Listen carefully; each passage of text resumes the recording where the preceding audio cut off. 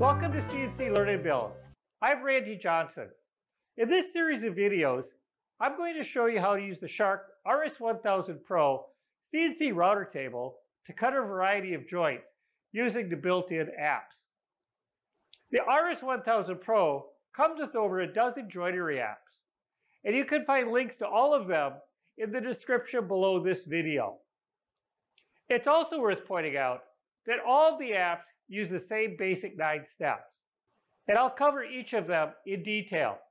But I think you'll find once you become familiar with them that operating the RS1000 Pro is pretty straightforward. In this video, I'll show you how to set up and run the Half-blind Dovetail app on the RS1000 Pro. For this setup, I'm using a 1/2-inch diameter 14-degree dovetail bit, but the app also accepts dovetail bits of other diameters and angles. Start the setup by installing the bit.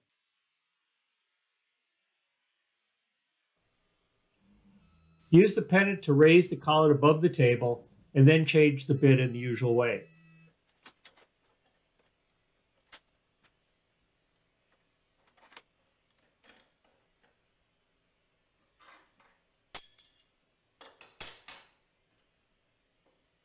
Next, open the setup window and enter the bit diameter, which is a 1/2 inch in this case.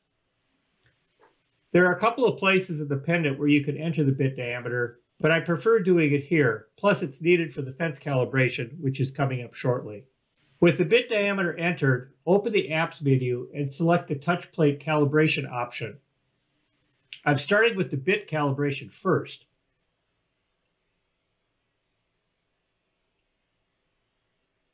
Click through until the white control button appears. Attach the magnet to the bit or the collet, and then open the control screen. Use the down button to lower the bit below the table, and click OK. Check that the magnet has a good connection by touching the plate to the bit. If that checks out, click OK and start the bit calibration. The bit will automatically rise up, touch the bottom of the plate, and go back down below the table. Next, open the fence calibration screen. This time, use the control screen to raise the bit back up above the table and bring the fence forward.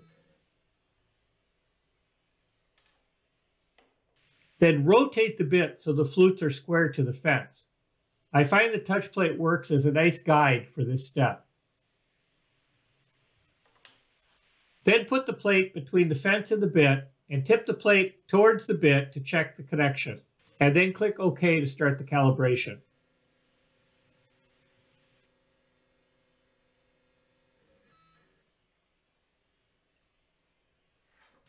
With the bit and fence calibration complete, remove the magnet and touch plate from the work area.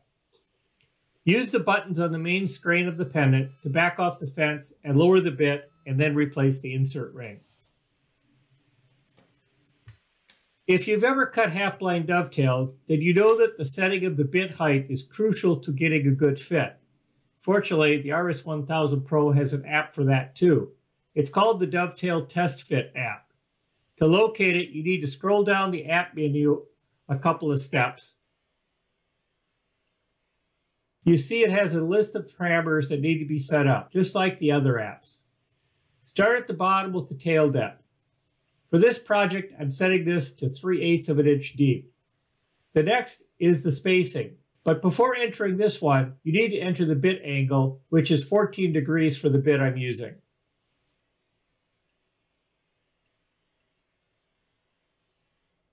With the bit angle entered, go back to the spacing setting. For this, the recommended spacing is 0.813. If that proves too tight or loose, you can fine-tune it by adjusting the spacing up or down a small amount. Next, verify the bit diameter. The Dovetail Test Fit app is now set up and ready to run. However, since the boards need to be run end down and perpendicular to the fence, you need a way to hold them. I'm using the optional sliding miter fence accessory for this setup, but a shop-made table sled also works. I also added sandpaper to the fence to keep the boards from slipping around while routing, and it worked surprisingly well.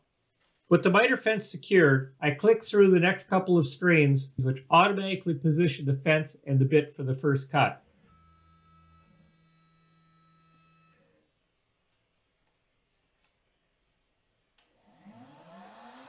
Make this cut in both boards and then advance the fence for cut number 2.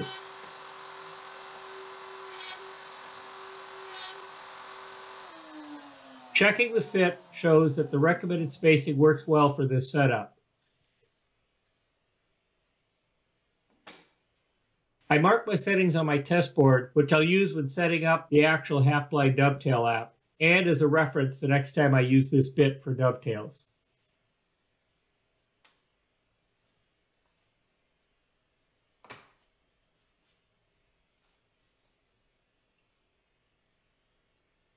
Next, open the Apps menu and select the Half-blind Dovetail app. Opening this app reveals the same settings as the test app, plus a couple more. Starting the tail depth, I enter the same 0.375 inches for the depth of the tails. Going to the spacing setting shows a recommended spacing of 1 inch. That's because I need to set the bit angle again. So after entering 14 degrees for my bit, I go back to the spacing and see that the recommended spacing is the same as I used for my test dovetail. And since that setting worked, I'll enter it here as well. Next on the list is the material width. The app uses the board width to center the dovetails on the material.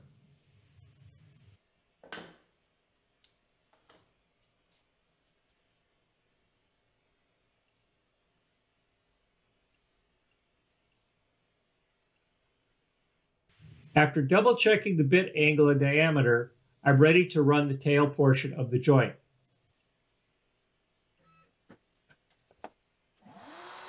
Proceed through each screen until the tails are all cut.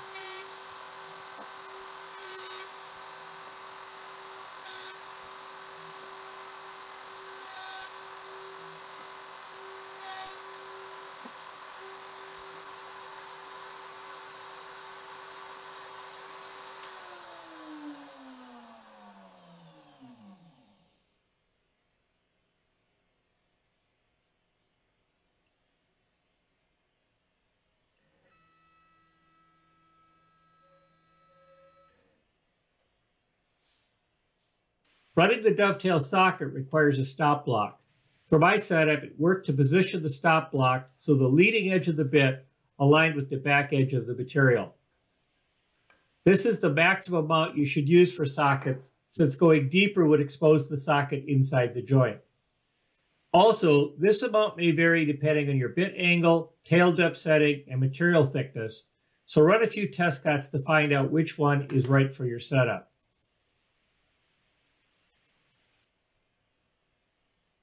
The miter fence is not needed for the socket since the board runs flat on the table.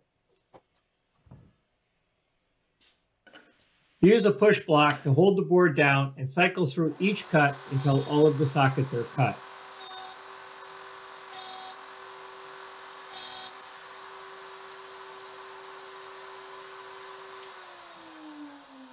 The fit proves a bit snug, but it goes together with a few mallet taps, so I'll accept it for this project.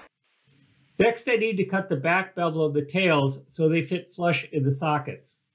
The amount of the back bevel will also vary with your bit choice and material thickness, but using the pendant controls makes finding the right amount straightforward. First, click back to the main screen.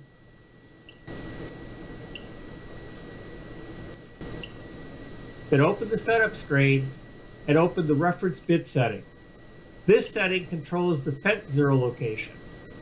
Zeroing the fence to the center of the bit is the default reference point and works well in most situations.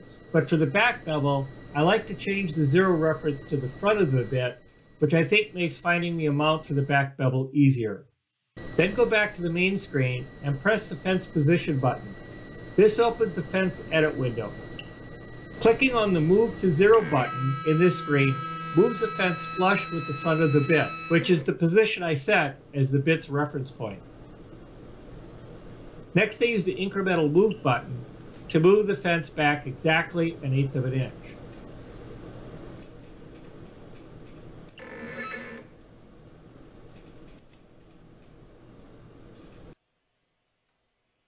I now run the tails across the bit to create the back bevel and test the fit.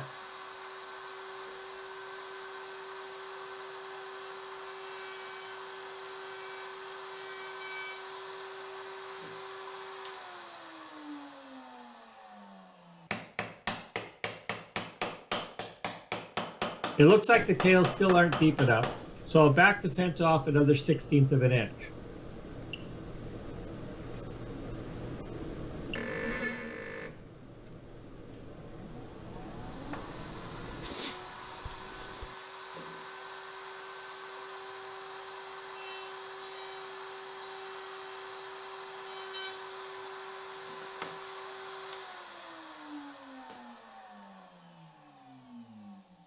Looks like that worked. The tails now sit flush in the sockets. By the way, all of this button clicking may seem like a lot, but with it, you also get precise and easy control over the bit and the fence location. And once you become familiar with the process, you'll find it quicker and more accurate than manually bumping or nudging the fence into position. There are a couple of things to consider when cutting half-blind dovetails in the RS1000 Pro, however. The most important is that you must be very consistent when feeding your stock over the bit, since the slightest amount of variation while routing will negatively affect the fit of your final joint. That's why it's important that your fence and sliding miter are set up perfectly square. Also, use the same amount of pressure with each cut and check that there are no wood chips or sawdust under your board or between it and the fence. With a bit of practice, you can make nice fitting half-blind dovetails on the RS1000 Pro. So if you only need a few drawer boxes and don't have a jig, the RS1000 Pro is a handy way to get the job done. For links to other RS1000 Pro joinery apps, see the description below this video.